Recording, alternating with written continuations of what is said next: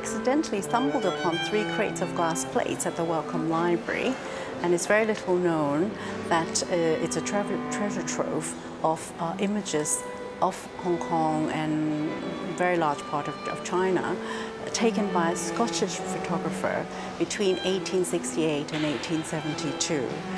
He arrived here, Hong Kong, and he came as a professional photographer, which is very unusual given this is a couple of decades after the invention of photography by Daguerre.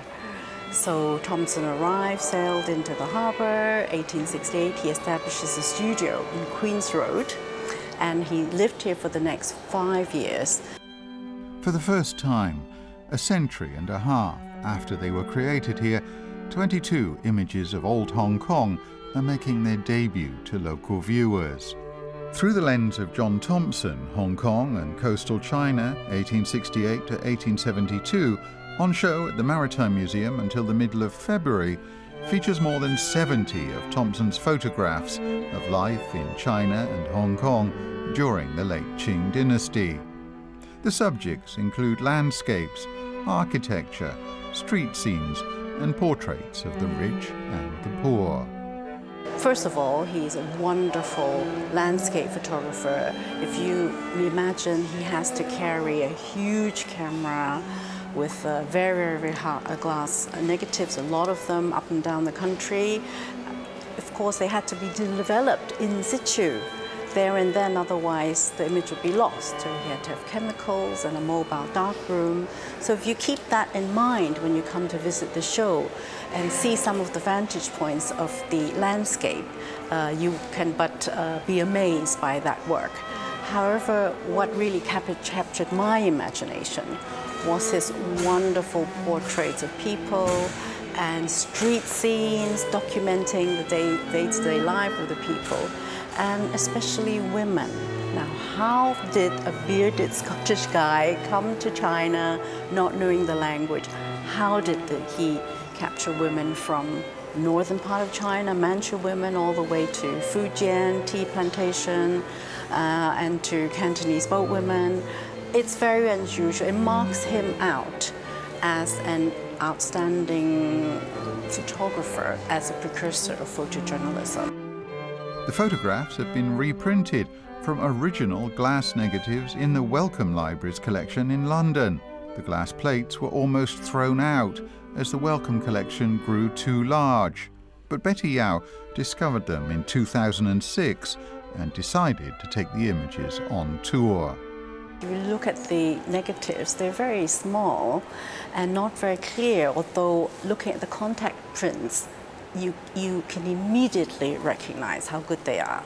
However, it's different seeing the show because these are printed to 1,000 dpi and some of them are almost life-size, that you see the details and nuances. And I must say personally, I've followed this show around the world. I find something every time that I've not picked up before, whether there's a little cat under a table or a little man with a hat. There's always something special. One is the Manchu bride. This is a young girl, resplendent in her bridal costume, beautiful embroidery and jewelry. However, if you look closely at her eyes, they're tinged with anticipation and some sadness. And then the other image that we see here is of a Cantonese boatwoman. Very simple cotton dress and a handkerchief around her head. But if you observe her eyes, there's such life and such joie de vivre and her own woman, and she's a free person. Despite being poor, her future is within her own control.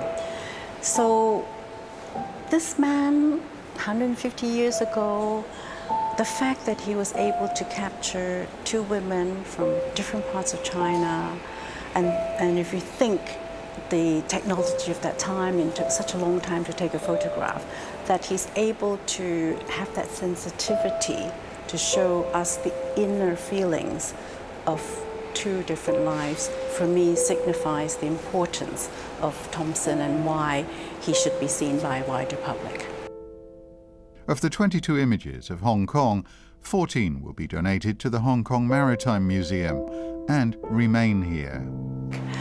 Also, if you look at the wonderful landscape, look at Hong Kong, look at Devoe Road already with the next to the seafront, perhaps will inspire some other young person to say, well, maybe we should care about our environment a bit more, preserve our heritage, maybe some of our beautiful older buildings should be preserved.